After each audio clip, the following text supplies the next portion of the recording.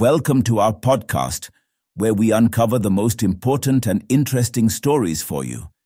In this episode, we will discuss how Stone Age people utilized geology, physics, and geometry to construct burial mounds in Spain. People in the Stone Age likely had knowledge of geometry, astronomy, physics, geology, and more, and used it to build megalithic monuments, a new study has found. Archaeologists studied a megalithic burial mound in Spain built 6,000 years ago. It is made using stones that weigh thousands of tons more than the ones used to make Stonehenge. This, they say, was made possible by the use of advanced engineering. The Dolmen de Menga burial mound is the oldest and one of the largest megalithic monuments in Europe. It was built around 3800 to 3600 BC. Some of the stones used in the Menga mound weigh 150 tons. It comprises stone walls, a stone ceiling, and stone pillars.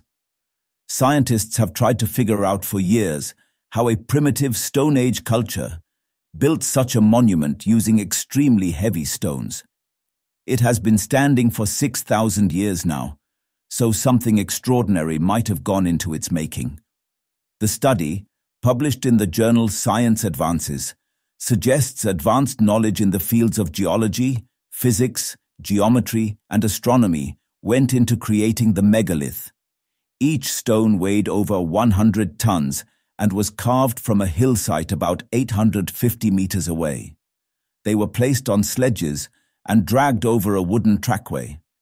Each stone was wedged tightly with the help of counterweights and ramps.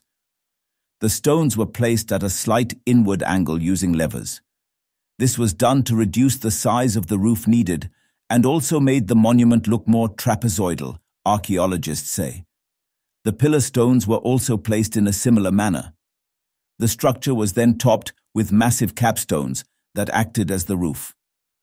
Our results show that Menga is a unique example of creative genius and early science among Neolithic societies. It was designed as a completely original engineering project, the researchers said. The entire structure required extreme precision. The Menga has pillars that support the gigantic capstones.